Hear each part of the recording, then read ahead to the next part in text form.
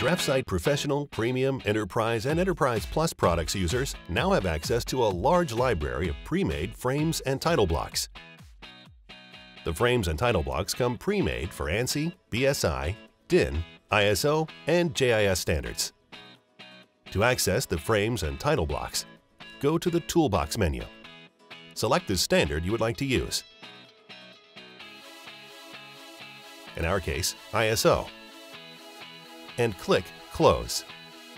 Next, click the Insert icon in the Frame tab. Select the frame size you would like to use. In this case, A3, and click OK. Follow the on-screen prompts, entering the title block data if you wish. To learn more about DraftSight Professional, Premium, Enterprise, and Enterprise Plus products, visit DraftSight.com.